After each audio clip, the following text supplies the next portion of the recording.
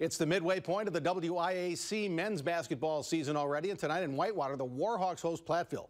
The all-time series going into tonight, Platteville 104 wins, Whitewater 102 wins, and the Warhawks look for their 9th straight win against the Pioneers.